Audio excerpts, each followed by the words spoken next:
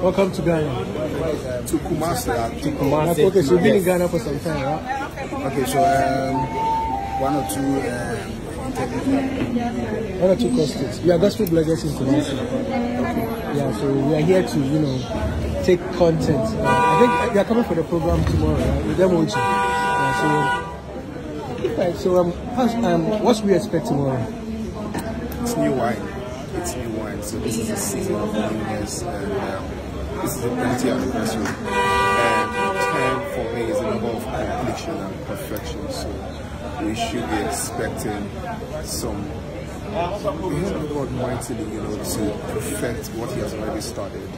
And he said our vast was not new wine. So there's going to be new wine everywhere, overflow, and of course we can't put God in the box. Sure. We know He's going to do a lot, and we just expect it.